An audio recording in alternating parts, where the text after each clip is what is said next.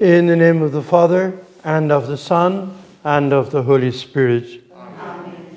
Grace to you and peace from God our Father and the Lord Jesus Christ. And with your spirit.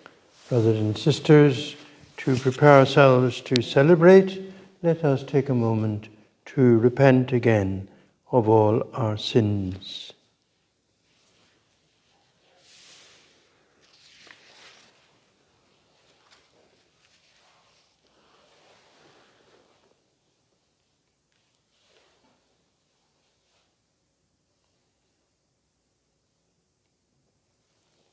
Have mercy on us, O Lord. For we have sinned against you. Show us, O Lord, your mercy. And grant us your salvation. May Almighty God have mercy on us, forgive us our sins, and bring us to everlasting life. Amen. We are praying today in Holy Mass for peace between Russia and the Ukraine and other countries at war, for Pope Francis, all bishops and priests, for the intentions of Carmel, of the Redemptorists, our families, friends, and benefactors, and those recommended to our prayers, for the repose of the soul of Sister Mary Grace of the Sacred Heart, Father Sean Lunny, and Myrtle Mabel Fourie, for the souls in purgatory, for the conversion of sinners, and the reign of God's kingdom on earth. Glory to God in the highest. Peace to people of good will. We praise you, we bless you, we adore you, we glorify you. We give you thanks for your great glory. Lord God, heavenly King, O God, Almighty Father, Lord Jesus Christ, only begotten Son, Lord God, Lamb of God, Son of the Father, you take away the sin of the world, have mercy on us. You take away the sins of the world, receive our prayer.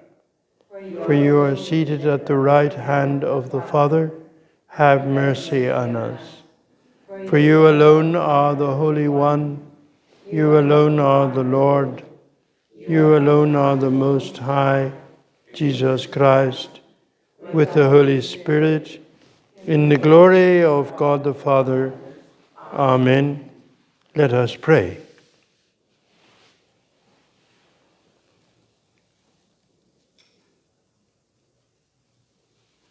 O God, who by the abundance of your grace Give increase to the peoples who believe in you. Look with favor on those you have chosen, and clothe with blessed immortality those reborn through the sacrament of baptism.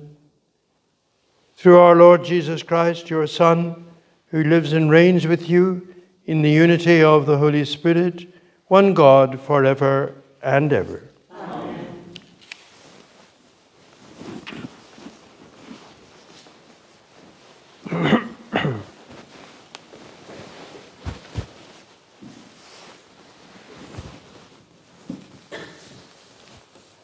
A reading from the Acts of the Apostles.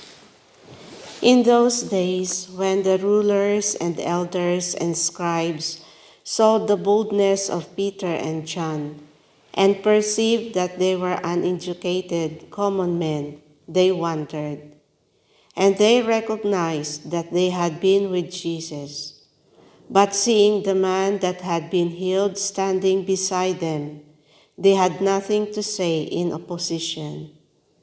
But when they had commanded them to go aside out of the council, they conferred with one another, saying, "What shall we do with these men? For that a notable sign has been performed through them is manifest to all the inhabitants of Jerusalem, and we cannot deny it. But in order that it may spread no further among the people, let us warn them to speak no more to anyone in this name." So they called them and charged them not to speak or teach at all in the name of Jesus. But Peter and John answered them, "Whether it is right in the sight of God to listen to you rather than to God, you must judge. For we cannot but speak of what we have seen and heard."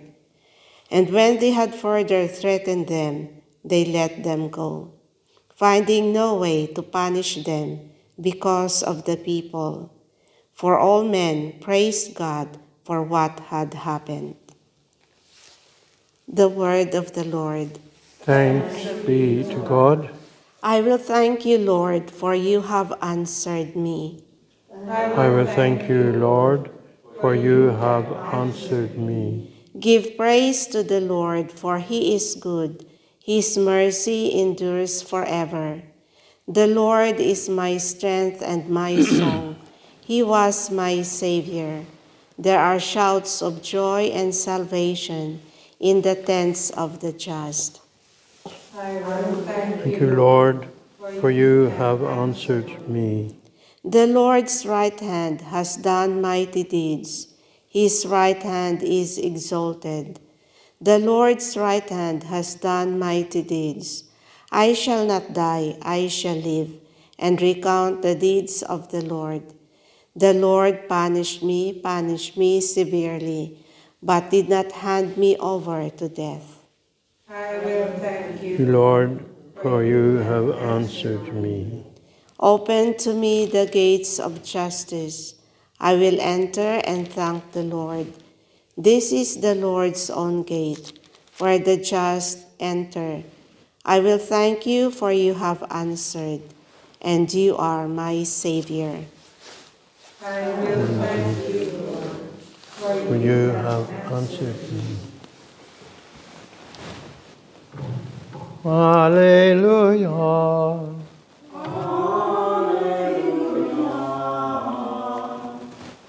Alleluia. This is the day the Lord has made. Let us rejoice in it and be glad. Alleluia. Alleluia. Alleluia. The Lord be with you. A reading from the Holy Gospel according to Mark.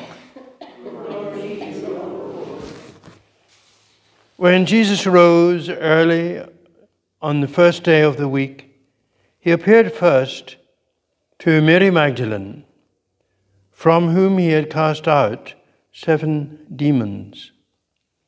She went and told those who had been with him as they mourned and wept. But when they heard that he was alive and had been seen by her, they would not believe it. After this, he appeared in another form to 2 of them as they were walking into the country. And they went back and told the rest, but they did not believe them.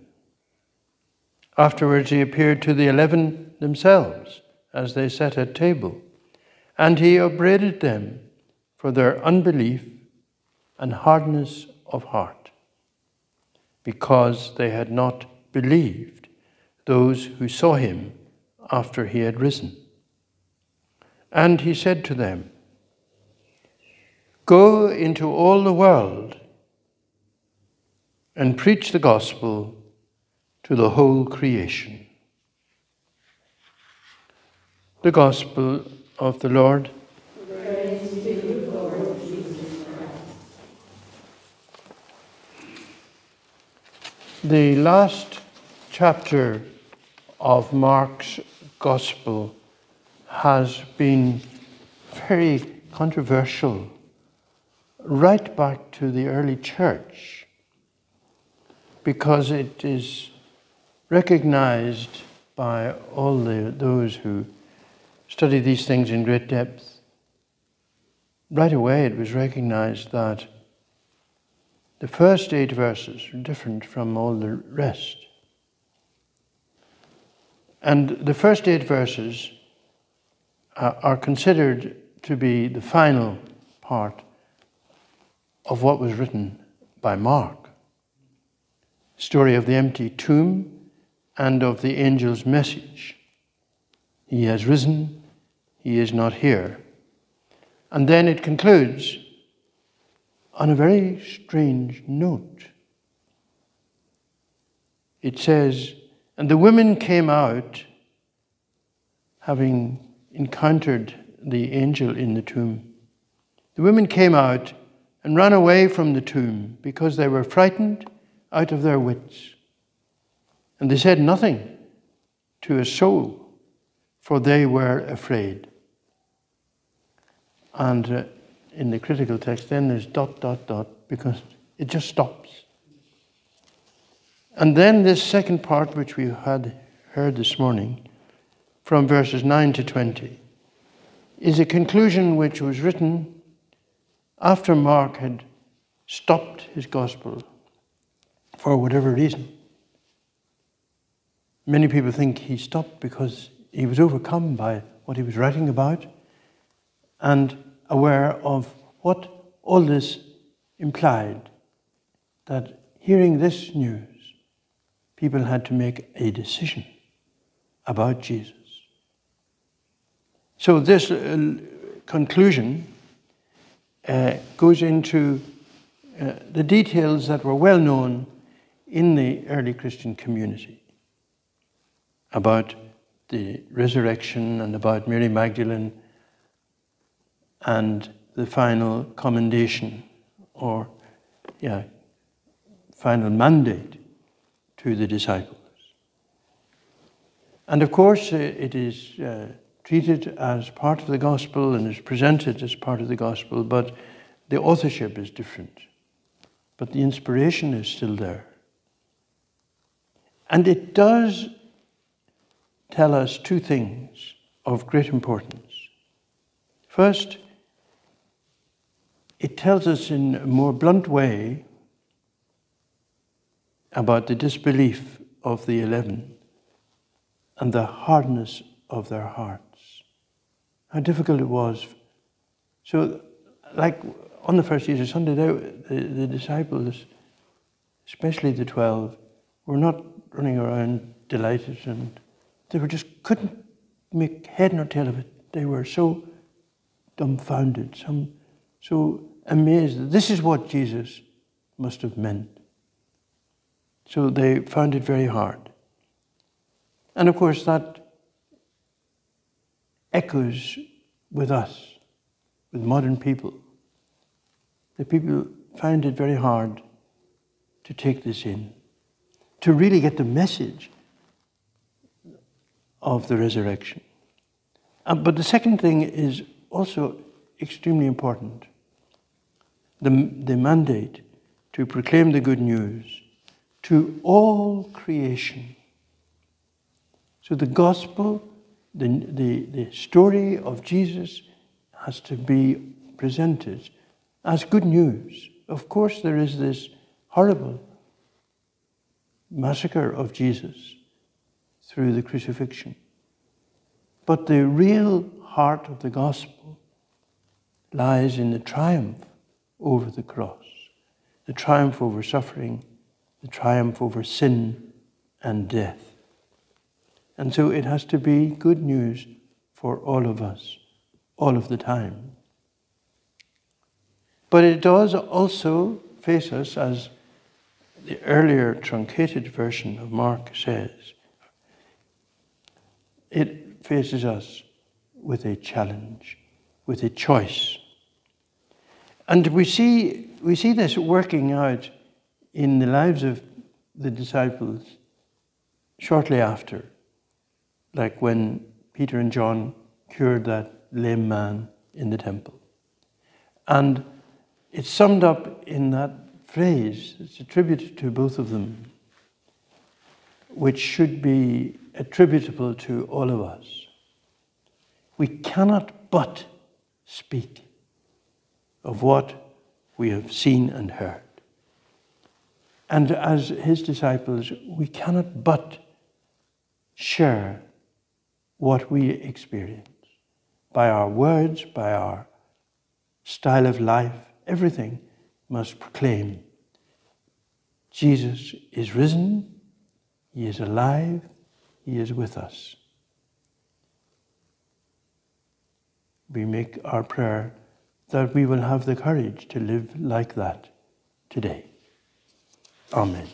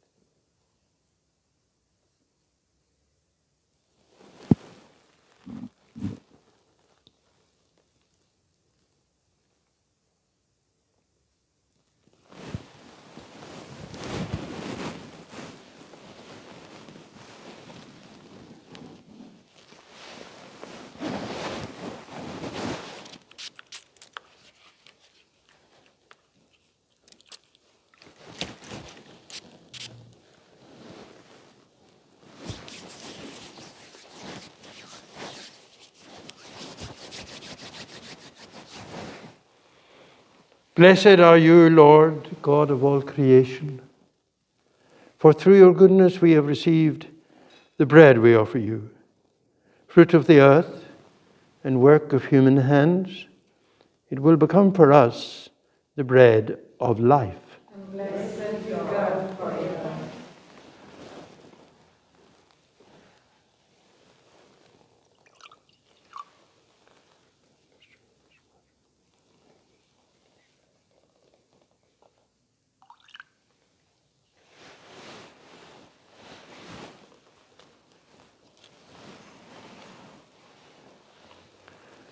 Blessed are you, Lord, God of all creation. For through your goodness we have received the wine we offer you, fruit of the vine and work of human hands. It will become our spiritual drink. Blessed be God forever.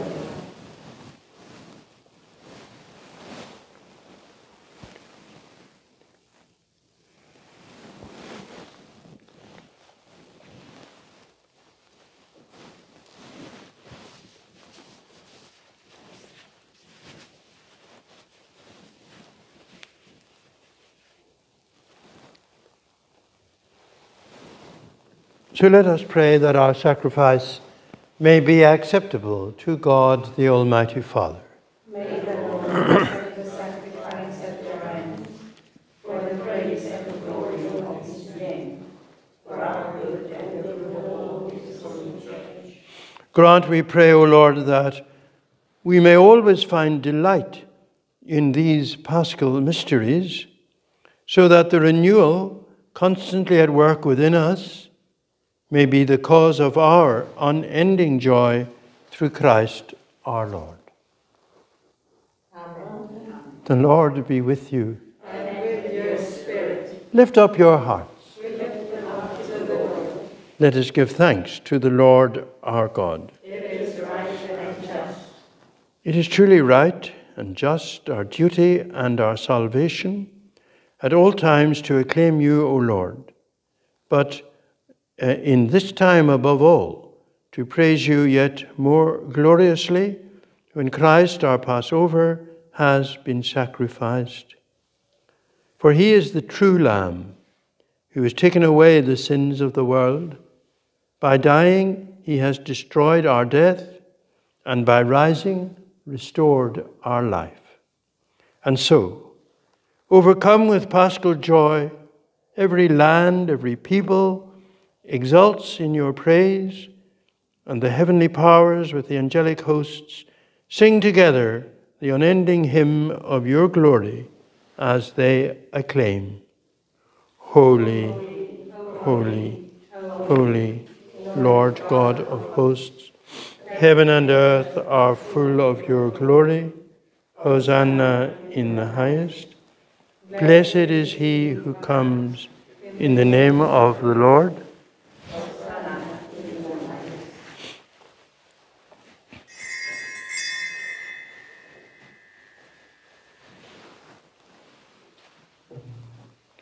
You are indeed holy, O Lord, and all you have created rightly gives you praise.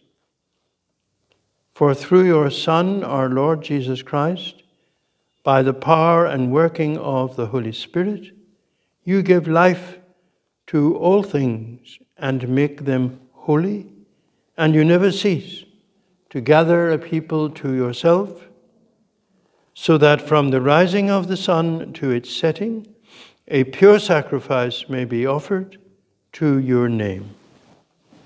Therefore, O Lord, we humbly implore you, by the same Spirit, graciously make holy these gifts we have brought to you for consecration, that they may become the body and blood of our Lord Jesus Christ, at whose command we celebrate these mysteries.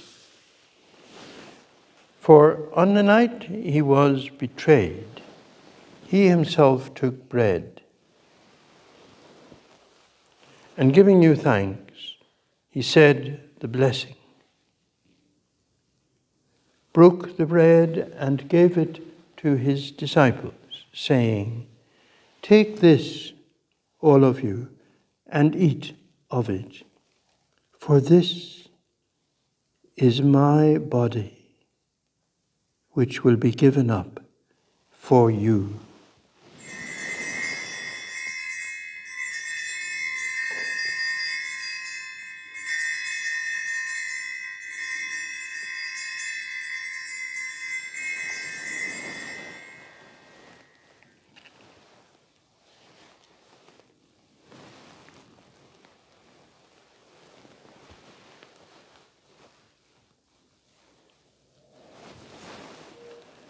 In a similar way, when supper was ended, he took the chalice, and giving you thanks, he said the blessing, and gave the chalice to his disciples, saying, "Take this, all of you, and drink from it, for this is the chalice of my blood,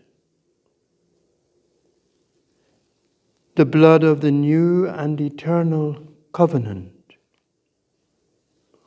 which will be poured out for you and for many for the forgiveness of sins." Do this in memory of me.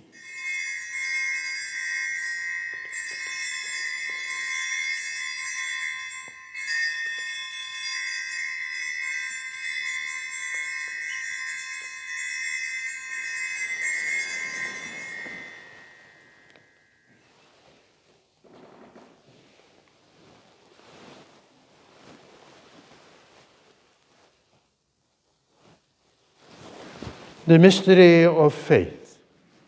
We proclaim your death, O Lord, and profess your resurrection until you come again.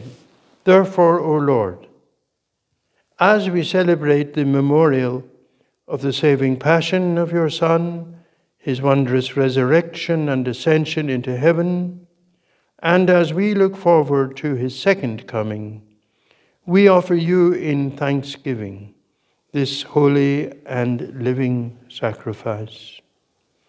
Look, we pray, upon the offering of your church, and recognizing the sacrificial victim by whose death you willed to reconcile us to yourself, grant that we who are nourished by the body and blood of your Son and filled with his Holy Spirit may become one body, one Spirit in Christ. May he make of us an eternal offering to you, so that we may obtain an inheritance with your elect, especially with the most blessed Virgin Mary, Mother of God, with blessed Joseph, her spouse, with your blessed apostles and glorious martyrs, and with all the saints, on whose constant intercession in your presence we rely for unfailing help.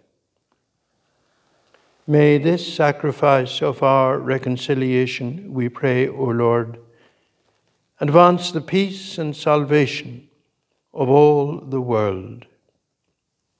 Be pleased to confirm in faith and charity your pilgrim church on earth, with your servant Francis, our Pope, and Stephen, our Bishop, Sylvester, his auxiliary, the order of bishops, all the clergy, and the entire people you have gained for your own. Listen graciously to the prayers of this family whom you have summoned before you. In your compassion, O merciful Father, gather to yourself all your children scattered throughout the world. To our departed brothers and sisters, and to all who were pleasing to you at their passing from this life, give kind admittance to your kingdom. There we hope to enjoy forever the fullness of your glory, through Christ our Lord, through whom you bestow on the world all that is good.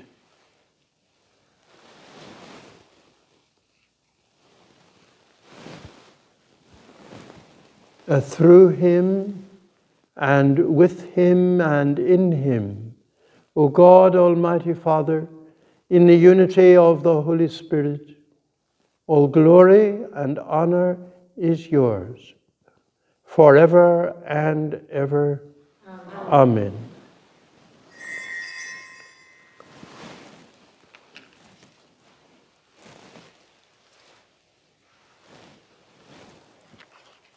As Jesus taught us, so we pray. Our Father, who art in heaven, hallowed be thy name. Thy kingdom come, thy will be done on earth as it is in heaven.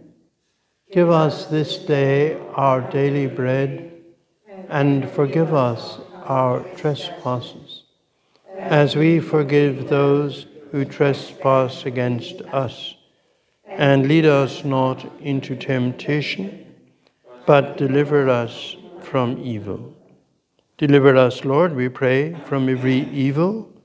Graciously grant peace in our days, that by the help of your mercy we may be always free from sin and safe from all distress, as we await the blessed hope and the coming of our Saviour, Jesus Christ. For the kingdom and the power and the glory are now and forever.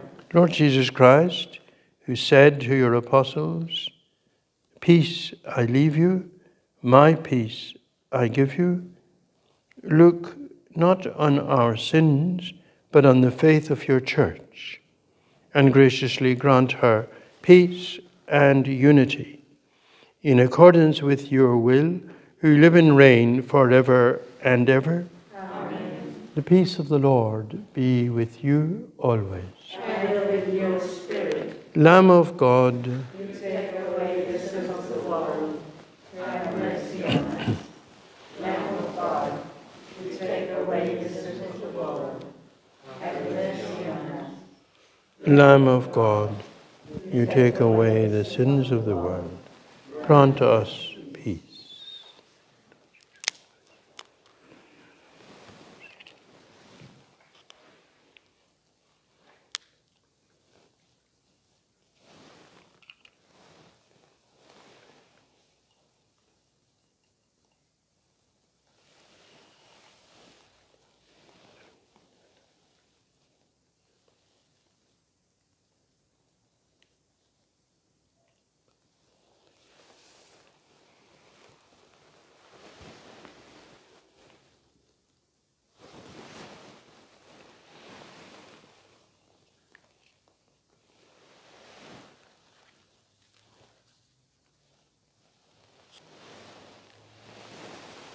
Behold the Lamb of God.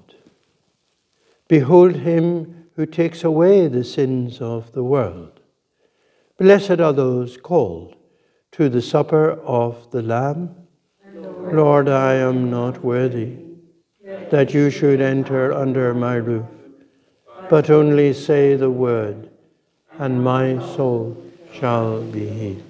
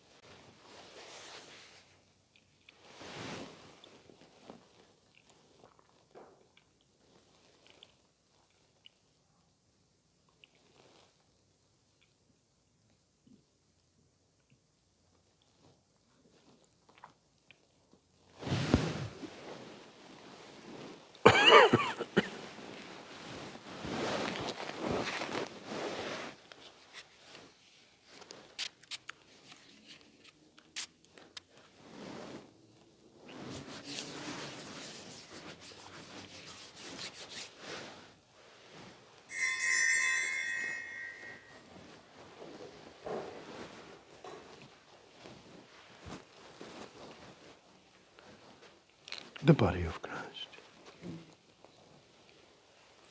The body of Christ. The body of Christ. Amen. The body of Christ. The body of Christ.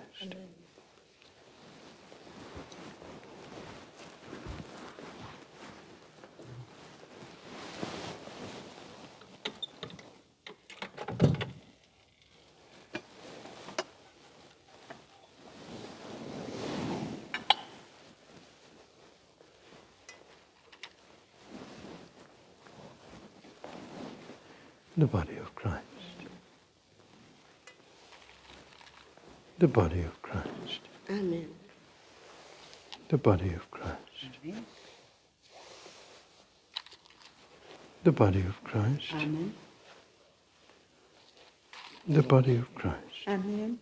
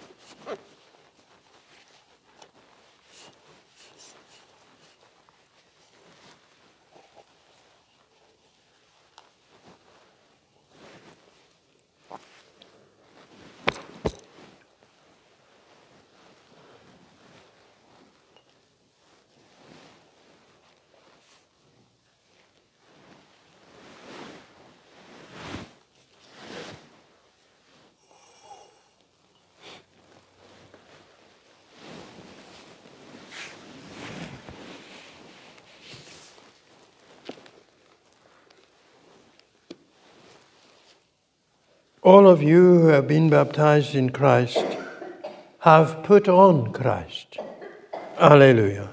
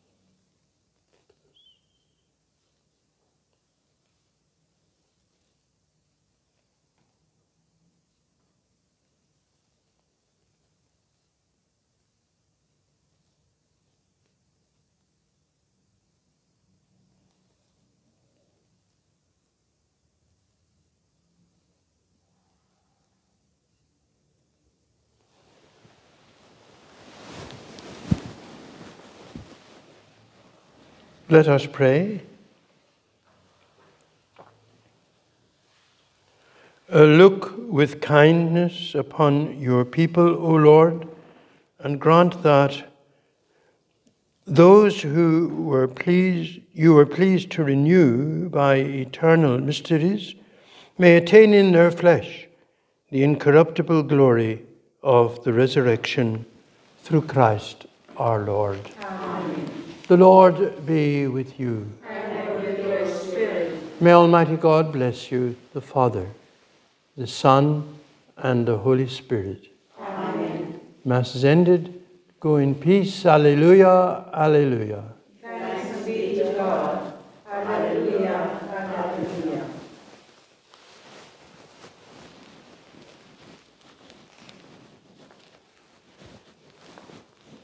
Saint Michael the Archangel, defend us in the day of battle. Be our protection against the wickedness and snares of the devil. May God rebuke him, we humbly pray. And do thou, O Prince of the heavenly hosts, by the power of God, thrust into hell Satan and all the evil spirits who wander through the world, seeking the ruin of souls. Amen.